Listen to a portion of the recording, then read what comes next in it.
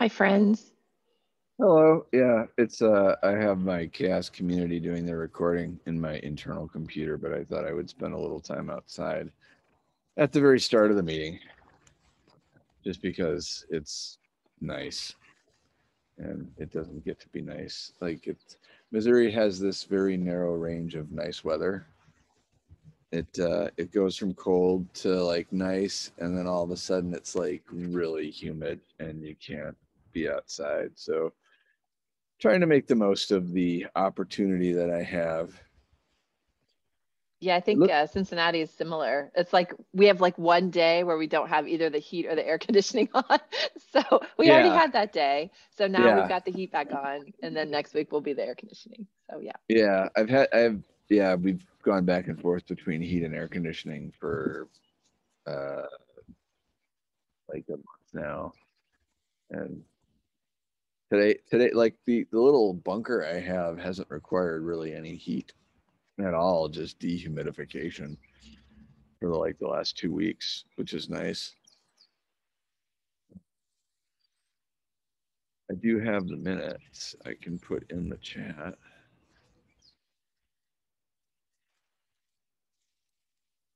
But so far, if no one else shows up, I guess we can go through. We do have a pull request outstanding. I Okay. guess we could start to talk about that um, because I'll share my screen. Um, it was a pretty good pull request actually. I went through it, and Georg had there were just a couple what I would characterize as syntactical issues related to it, like colons in certain places and dashes in certain places, and seemed pretty easy to pick up. And the um, the fact that it was really easy to pick up was it made me think like it would be a really easy one to like just resolve, you know. But and it was a Google Summer of Code student. I didn't look to see if they applied ultimately, but often they have an incentive to make the changes requested. So yeah, this was standardized repo structure. It says approved now. Made the required changes. Please see review. Good catch. We would prefer metrically.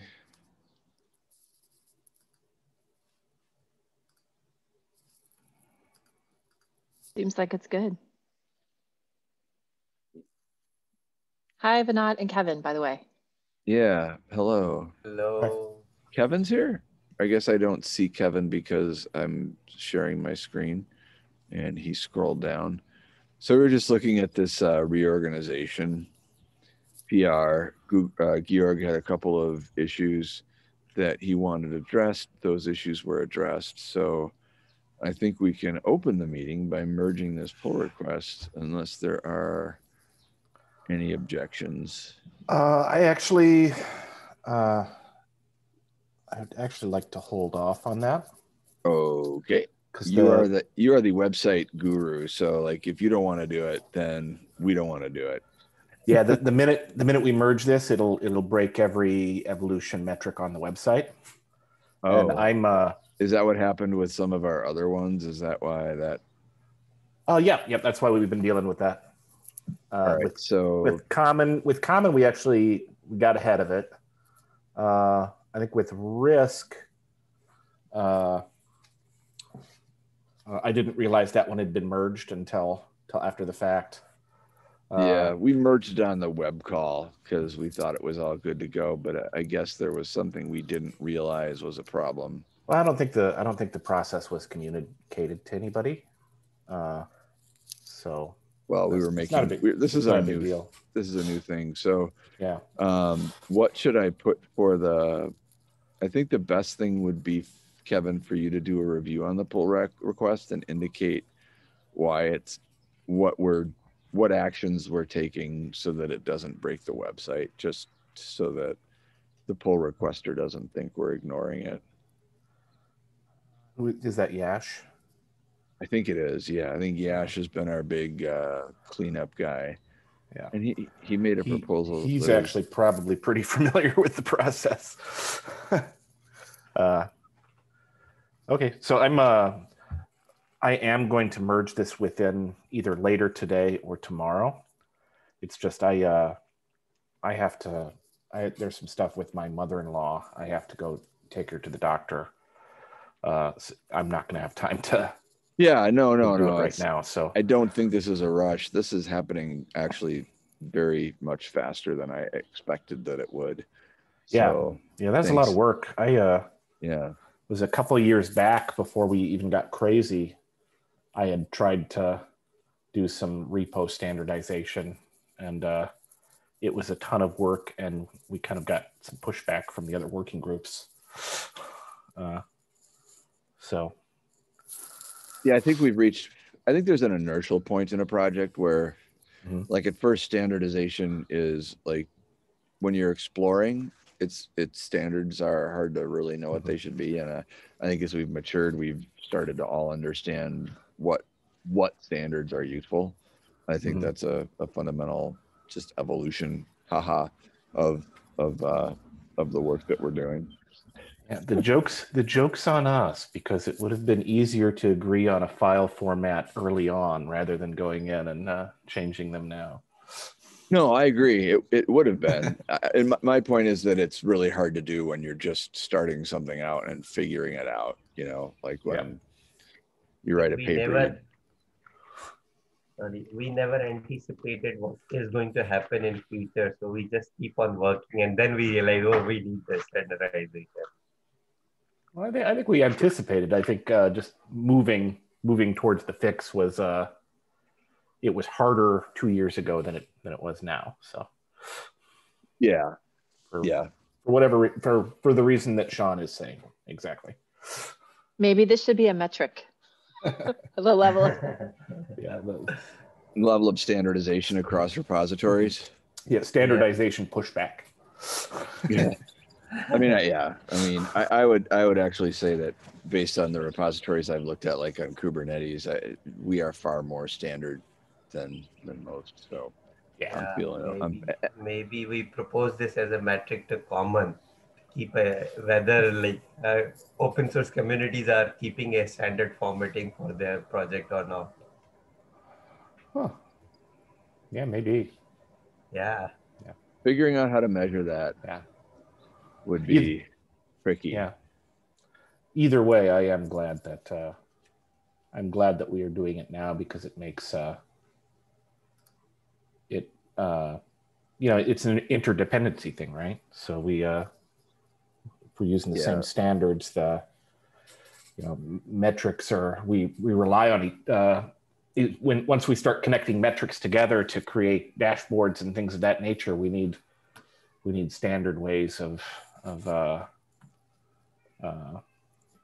connecting to those metrics and talking about those metrics. And so, standards are very important for interdependencies. We just need a really good regex. And then boom, done. Yes. Yeah, totally agree. Yeah. Also, go ahead. No, you go. I was just going to say, unrelated, since we're looking at it on the screen, I just copied y'all's names. So if you don't want it to be recorded, you can just delete your name. So I just copied them from last time. No, I appreciate that. So repository restructuring, we've got progress on that. If we go back and look at the actual pull request list, we will see that we only have 3 remaining. So there's a couple from one from Georg from last fall, and then a README to add a second requirements text that I think is going to be closed because it was related to the Jupyter notebooks we removed. But I wanted to get some verification from the pull requester first. So really there's this one we're going to merge shortly, and then I need to correspond with Georg, but there were like lots and lots of pull requests that were old and outdated and not relevant anymore. So I went ahead and just closed them out. So item 2 on the agenda is also taken care of. Yeah. So that's done. And then the next thing we have is to start work on change request commits. And I don't remember it's kind of ambiguous resolution wise, I felt at the end of the general meeting where we brought that up, and I didn't want to belabor it yesterday. So I suppose my question is, what process do we want to follow? I mean, what process is in the spirit of how all of you understood the discussion in terms of really this change request commits in terms of, wait a minute, change request, wait a minute, let me open this. Maybe this isn't the one that we're, yeah. No, so there were some, yeah, commits. So we're calling it commits, but we don't call other things commits. So since they are change request commits, that's literally what they are. There's some kind of thing we have to do with all the code changes metrics that serves as a cascading effect. And I didn't land, I don't know, does anybody recall that we landed on a clear path for that particular case? I vaguely remember it was brought up in the meeting, and I don't remember any resolution whatsoever. So I remember talking about it in the evolution meeting. Yeah. Well, and it was talked about not yesterday, but 2 weeks ago. Yeah. We talked about it in the general meeting. Yeah, but I don't think there was any actionable advice or any sort of resolution to it. Does somebody have easy access to the notes from 2 meetings ago? I probably do. Because I recall Sophia had a pretty comprehensive, useful set of suggestions there, and it would be great if I thought she had something that made sense to me, but I don't remember all of the detail. It was in the journal meeting. Say that again. This was in the journal meeting, this discussion? Yeah, I was in the general meeting 2 weeks ago. We had a fairly extensive discussion about it. About like what warrants putting a pull request back for review. One of the things that came up was we should like date metrics to be re-reviewed at different points in time. Oh yeah. So that. Oh yeah. Yes, that I recall too. Yeah, I thought you were talking specifically about the name change. Well, the name change was part of discussion about what do we change and what goes through the full review process and what doesn't. So as far as that goes, I feel like from that discussion, I feel like I have a pretty good feel for what would need to go through the review process, what wouldn't need to go through the review process. The only part of that discussion that we don't have resolution to was the issue that I had brought up, which was the some sort of timer that would basically make sure that metrics that have been released at some point are looked at and reviewed again, right? You know, whether it's after 4 years or after 2 years. And I think that was part of the conversation. I put the link in the chat, by the way. And I'm going to have to leave here in 15 minutes, by the way. Yeah, I have a similar issue with having to leave about 9:40. So,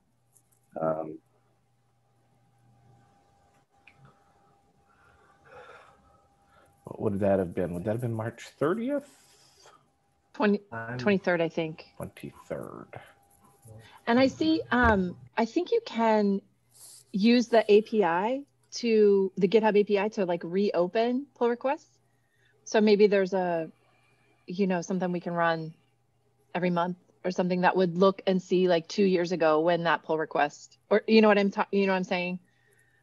Like when we merge a metric, like we could maybe reopen it automatically through the API every 2 years. And that would at least like pop it back up to the surface. Oh, that's an interesting idea. But yeah, so it looks like the highlighted bits there. I think everyone's on the same page for that. It's just the after X cycles period. I think we still have to talk about that and come up with the process, and maybe it's the process that Elizabeth just described.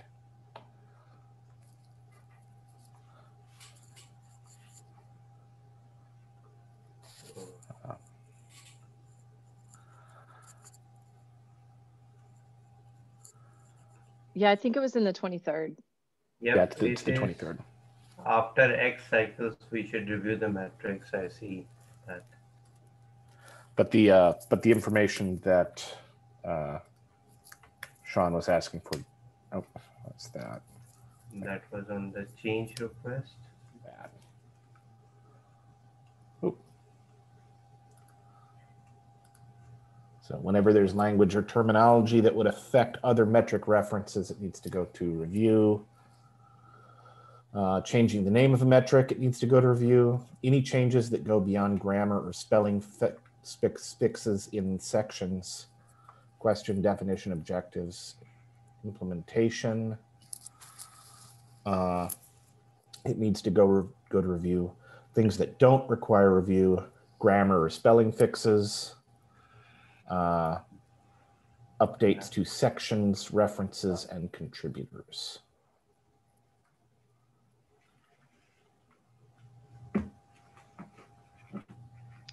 Yeah, I feel like you could, if it's, we're changing a reference to something, because I think that was a big deal. Like, I wonder if we could do like a find, like not a find and replace, but like a find and reopen the PRs of the, can we do that? I mean, that could be a project for somebody sometime. Just search through the metrics, even the PDF, and like identify what metric it is, what metrics reference the one that changed. If it's a name.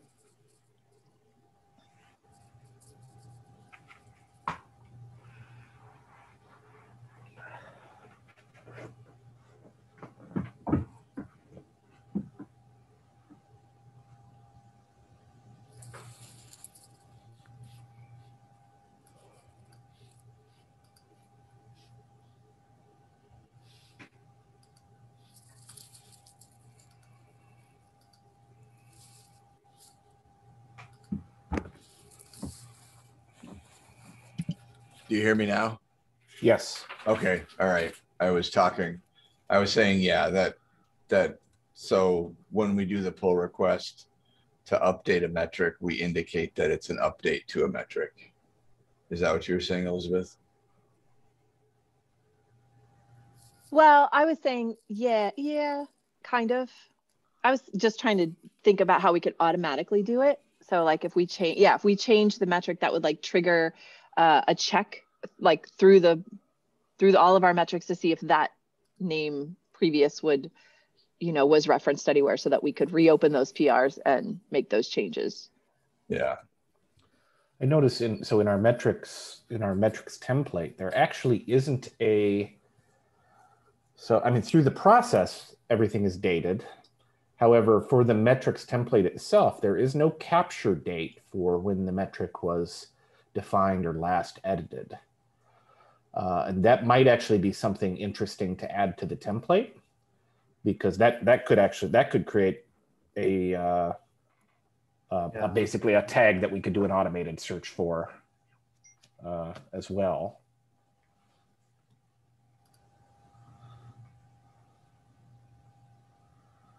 Say that again. I'm not sure I comprehended fully. So actually adding a date to every metric, like physically adding a date to every metric that we push. It's like a release date and revise date and re-revise date, something like that. Yeah. So I know that stuff is just captured through the process of working on GitHub. But there are more explicit mechanisms that we could use to add that. And one of the things we could do is actually add it to the template a defined date or a revised date, or and we could also actually so when we do the release currently, we do create a release tag. So we could search. We could just automatically search for the release tags as well. So Kevin, in the release, what I recall is there is an option like we release new metric and we revise some old metric. Is there any way you are categorizing these two in the release, or both are treated as just a release? So the only place we categorize them right now is in the release notes. Okay. But we do capture that information in the release notes. Yeah, so release note is a good place to look for that. But that's just a text document, right? So we don't have any sort of like to figure that out. We kind of have to scrape it a little bit or kind of do a manual look. But there's, once again, we could be more explicit about how we do that. Yep. And on the release, when we do the release tag, we could actually add some a date tag and a reason tag, things like that would basically mark each metric at that time. But the problem with that is this process stretches across all of the work groups, and it adds more complexity to the release, which is I don't know that we want to do that. It might just be better to just look at the releases and say, everything that was released on release number 4, 2019 04 should be reviewed in 2022 of that same date or whatever, right?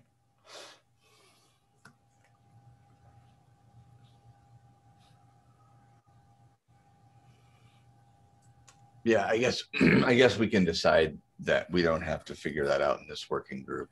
Yeah, I think that's a longer conversation, and I think it's one we maybe do after the metrics release process is automated. We can go back and we can look and see if we can add any sort of extra automation to it, or tweak it a little bit.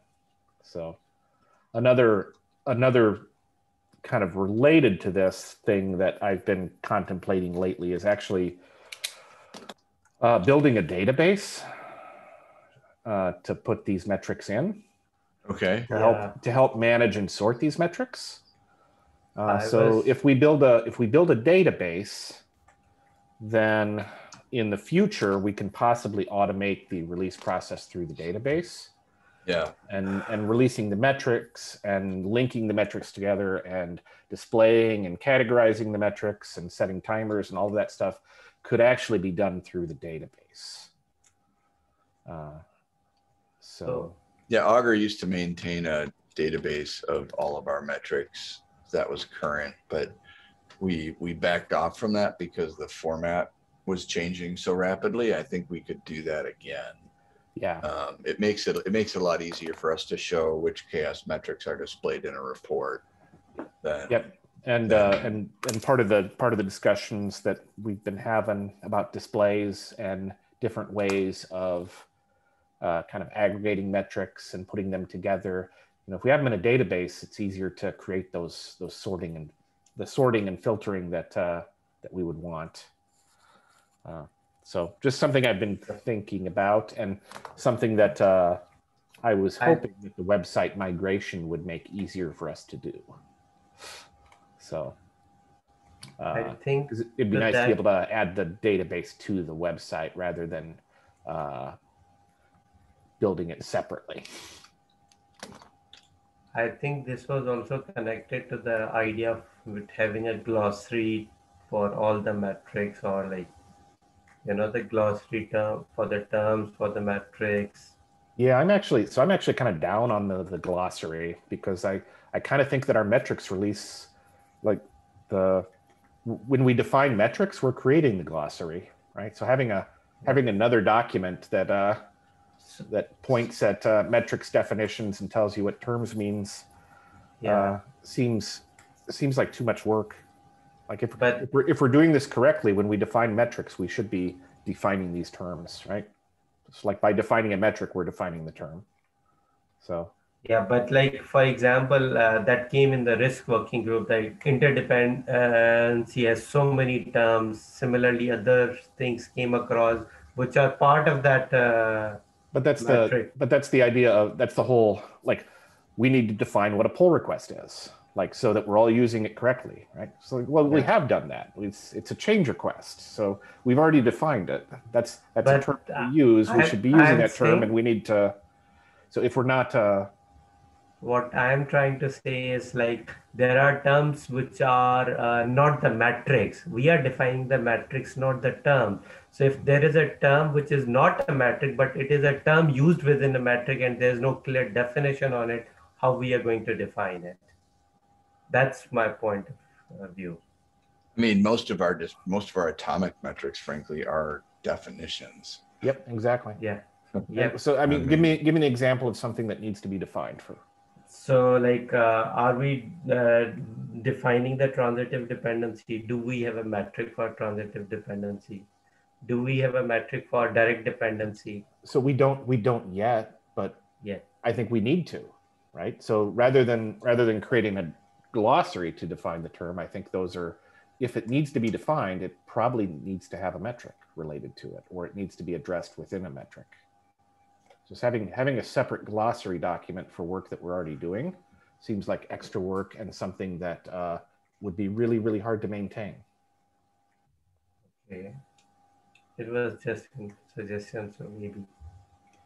Oh yeah, believe me, I'm not a. No. I'm fine with it. But like I see the terms which were not clear to me. That's where I felt this need. So maybe a better proposal is like, let's convert those terms into a metric first, and then it'll be obvious thing we don't need any definition for them. Yeah. That's my only point, is that well, like I agree that a glossary would be helpful. I just think that it's duplicate work of something that we're already doing. So it makes more sense to put that energy into defining an atomic metric rather than creating a glossary, because once we create that glossary, we have to maintain that glossary. Yep.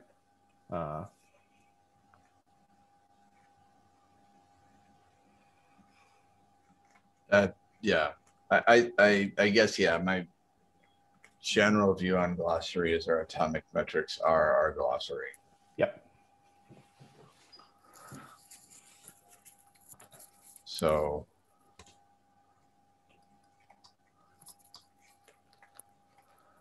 however, a database that would allow you to do keyword searches would help with that, right? So if you do a search for a pull request, and that can come back and say, oh, we call those change requests, and these are all the other terms that might be used. So we have Google Summer of Code students this summer who have applied to do work on the website. And one of the things we could do is just sort of basically, we have a table in Augur that already has all the data related to metrics. We just don't keep it up to date or show it anymore. Again, because I said the act, getting the metrics in there, where we put metrics, how we stored them, just kept changing from working group to working group, and it became, frankly, impossible to keep up with. But I think we're in a different place right now, and we could store the substance of all the metrics in a database. Yeah, I don't think that's a this summer Google Summer of Code project, but I think that's a maybe next summer Google. It could be, yeah, project or something we do. It's definitely something that I've had on my mind lately, though. Yeah, as we started talking about the standard reports examples, kind of replacing community reports, I signed up to mentor one of those students because Augur can automatically generate things, and so we can make that a regular occurrence with very little effort if we automatically generate basically the fundamental PNGs behind the report, and then somebody can just paste them into a blog post. Yeah. And this would be along the same lines. Like, it's pretty easy to get a metric into a database, but I agree. It certainly doesn't have to be this summer. No. Yeah, and it doesn't, I mean, as far as like metric content goes, it doesn't have to be complete, right? We can just put URLs in there to point to where it needs to go. Absolutely. So it can kind of be a higher level database, right? Yeah. So yeah, we could even add a table to the WordPress site.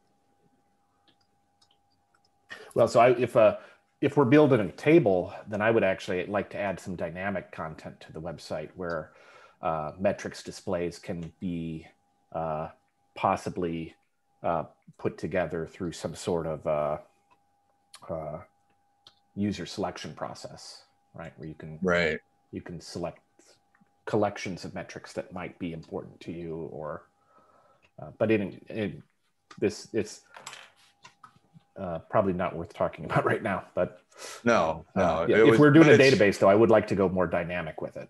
So yeah, and it comes up because we're about to work on a pull request commits metric that will immediately force the issue. Yeah.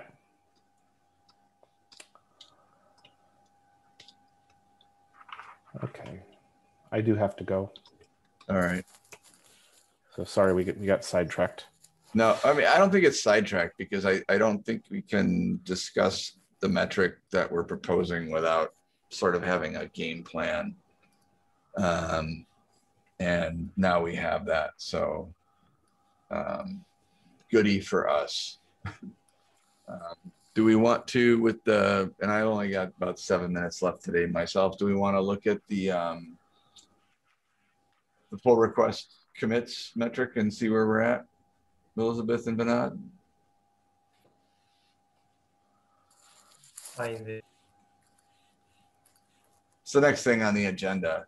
Or do we just want to say, okay, we resolved some things, whatever people favor?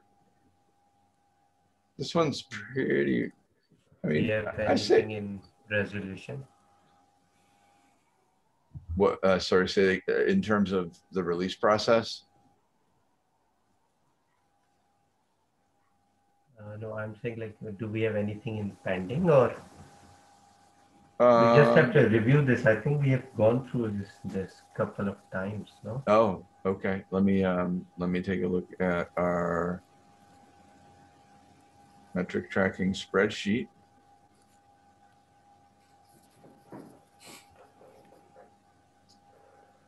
Not value for some reason there. So this was the change request commits. We have a start. It says we have a started working document. And so I suppose we could take a brief review of that started working document and see if it is ready to place under review if you want. Is that what you're suggesting, Bernard? I'm fine with anything. All right, well, let's take a look. What is the pattern of commits? What is the average size on the codes of the commits?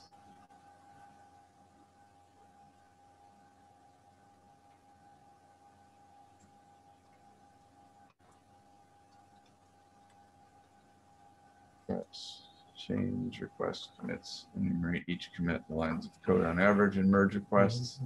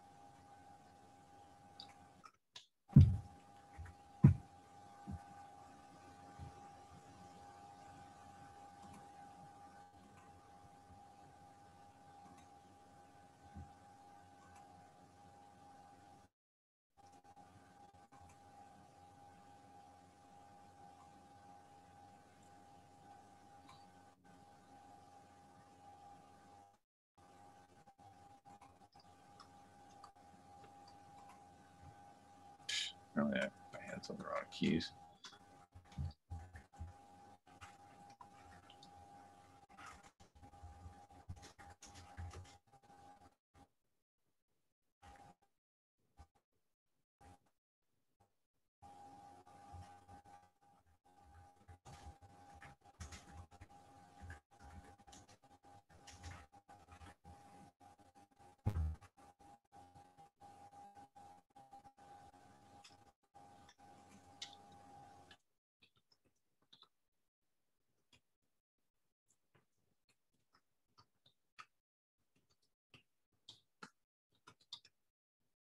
Those are the only two data collection strategies I'm aware of.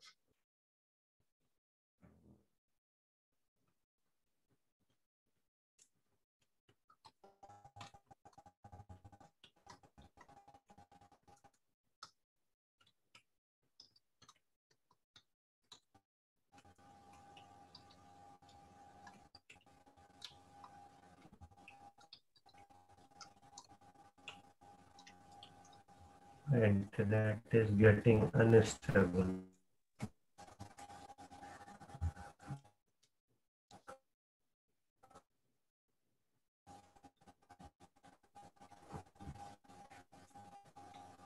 Just going to respect Markdown's preferences and double space contributors.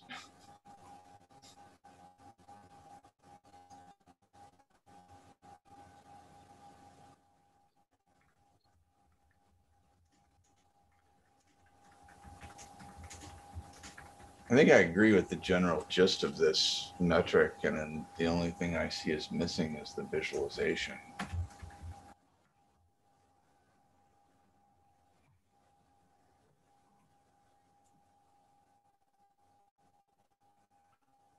I have a issue with the question, what is the pattern? Pattern seems to drop with just the lines of code. We have question, like we have two questions rather than one question.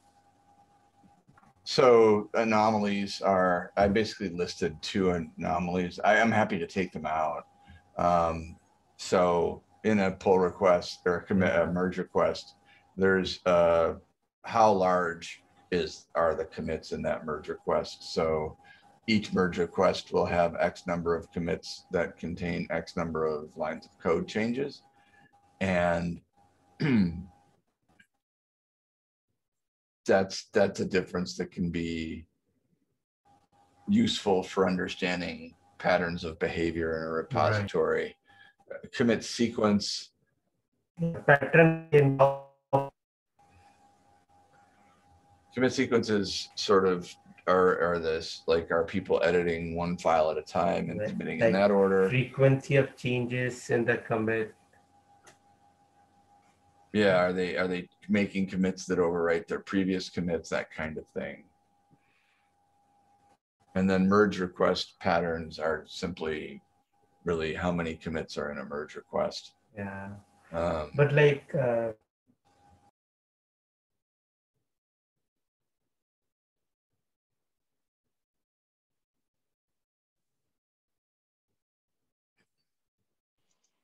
did we lose? We lost Vinod? Kevin. Oh, we did lose Vinod. He was like in the middle of a sentence. All right. Well, you have to go anyway. In light of that loss, I think we made some good progress this week in the evolution working group. And I've actually got a pull request for the handbook. But we were just about to wrap up because we lost you, Vinod. I have to go. Yeah. So okay. Yeah. I'll make Elizabeth the host, and you all can bid us adieu, probably seconds after I depart. All right. Talk to you later. See ya, Sean. See you. My internet is getting unstable. I don't know whether I'm audible or not. It's constantly giving me this message, internet is unstable, and I'm unable to even edit the document. It's like not connecting. Well, let's just go ahead and end the meeting then. That's totally fine. It's 8 minutes early. That's totally fine. So I will talk to you later. See ya. Bye. Bye.